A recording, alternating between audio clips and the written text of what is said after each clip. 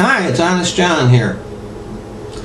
I've been watching the coverage of Egypt,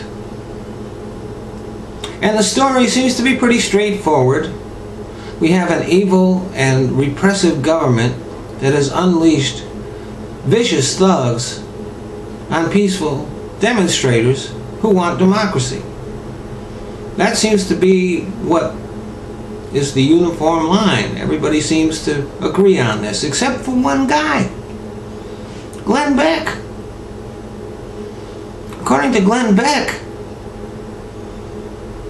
those demonstrators are part of an evil Islamist conspiracy that's trying to impose Sharia law on the United States. Now, there's a jump that only a brain with a serious chemical imbalance could make.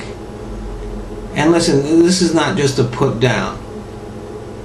I've got a master's degree in psychology. For years, I worked at mental hospitals.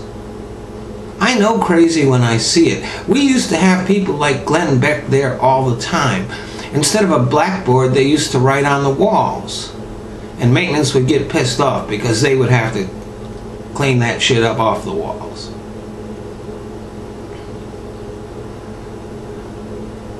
But what's interesting is that Glenn Beck can't tell the good guys from the bad guys. I mean, even after Fox News reporters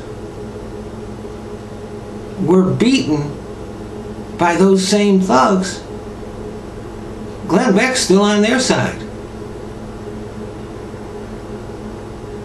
And it's, you know, he's had other lapses in judgment. Less than 2 weeks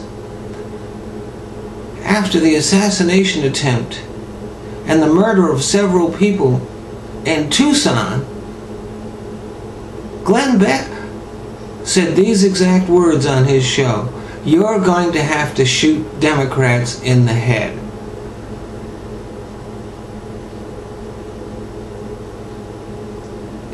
That's some pretty poor judgment. And now we're seeing more. The guy can't tell good from evil. Makes you wonder about Fox News keeping this lunatic on the air. Makes you wonder about his listeners. People hang on his every word. They believe everything he says. But they have eyes. They can look at the TV and see what's going on in Egypt. So you wonder, can they tell good from evil?